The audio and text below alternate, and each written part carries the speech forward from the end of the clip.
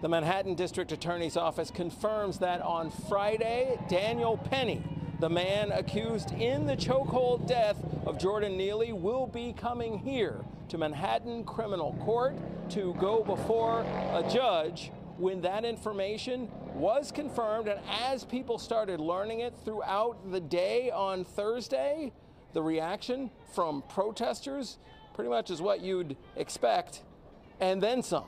We are the streets!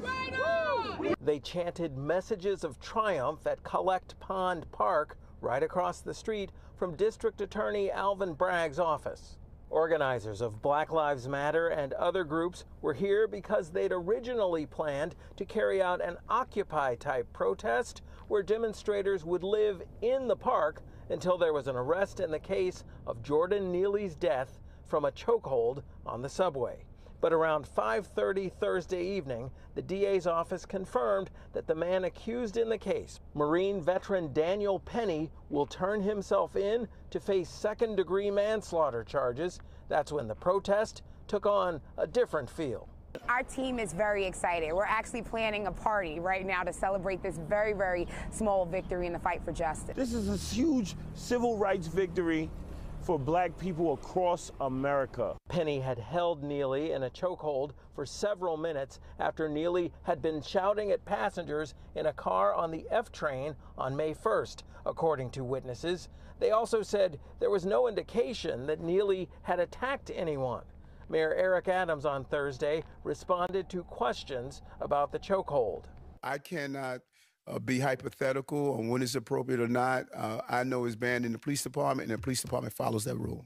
There are more Jordans out there. I said this over and over again. I see them. I talk to them. I interact with them. And so we need to make sure we prevent these things from happening. Agreeing with that sentiment, protesters and activists for Neely, even though they've made it very clear they're not pleased with the mayor. We know this is not over. We know that there are more vulnerable people in this city. There are more others that need support. There's more people who are unhoused, who need food, who need protection. And so we're going to always continue the fight. But for a moment, what was supposed to be an all-night vigil became an into-the-night celebration. Even though Penny will turn himself in on Friday, a grand jury will still hear evidence in the case. That's expected after Penny's arraignment. If he is found guilty of the charges, he faces up to 15 years in prison.